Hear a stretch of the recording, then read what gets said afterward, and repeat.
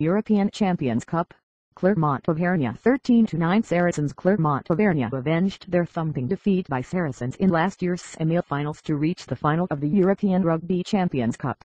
The neat and tuck first half saw Saracens lead 6-3 at the break thanks to a drop goal and penalty from Charlie Hodgson. Bronx James set up Wesley Fofana for the only try of the game soon after the restart and converted to add to his first half penalty.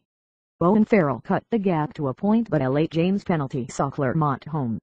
Saracens went into the game determined to reach a second straight European Cup final. They lost 23-6 to Toulon in the last ever Heineken Cup final 11 months ago.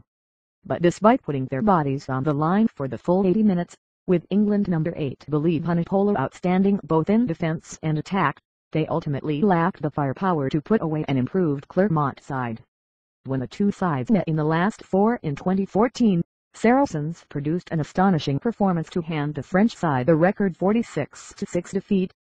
With that humiliation spurring them on and the vast majority of a 41,500 crowd firmly behind them at St. Etienne Football Club's Stade Geoffroy Guichard, Clermont ensured there would be no repeat as they reached their second final in 3 years.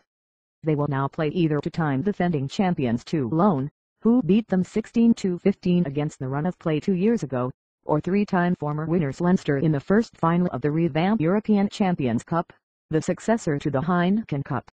Veteran former England fly half Hodgson's drop goal gave Saracens an early lead, but when Clermont took control midway through the opening 40, it looked as though they would steadily pull clear.